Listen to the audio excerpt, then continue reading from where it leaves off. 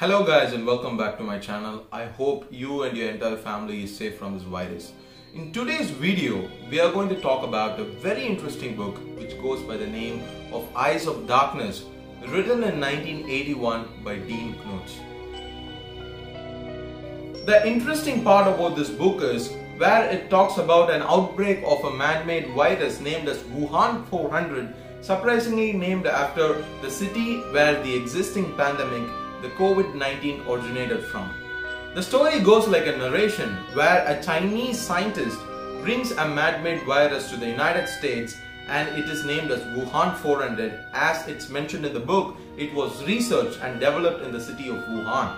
The virus is said to have a 100% kill rate. It has a fatality rate of 100%, and it was researched and developed in Wuhan, which by the way a lot of people claim today as well. I've already made a video on that. Is coronavirus a man-made virus? I'll give the link of the video above. I'll also mention it below. Now, however, the original edition of the book, which was released in 1981, mentioned the virus as Gorky 400, and they renamed the virus to Wuhan 400 when it was re-released in 1989. So here is a coincidence.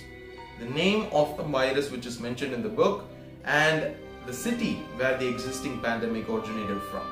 However, not everything coincides with this story.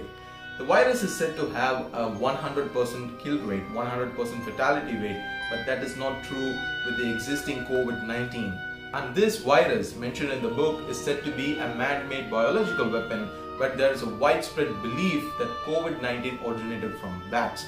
Even though there are numerous number of theories that claim that COVID-19 was actually leaked from Wuhan's Institute of Virology, but all of these are just theories. They are yet to be proven. So not a lot of things coincide with the book, but to name the virus as Wuhan 400 almost 30 years before the existing pandemic, the COVID pandemic took place, is something very interesting and even spooky for a lot of people. When I was researching about this book, when I was going through videos and articles about this book, and I was also telling it to a couple of my friends, I heard comments like, this book did not predict Wuhan 400, but people read it and they planned it to the full extent possible, which for me sounded, like BS. But still, there are a lot of mysteries revolving COVID-19, lot of theories are coming up, lot of mysteries are coming up. So what do you think about this book? Leave your thoughts down in the comment section below, and until I see you again, take care, stay home, stay safe. I'ma take it.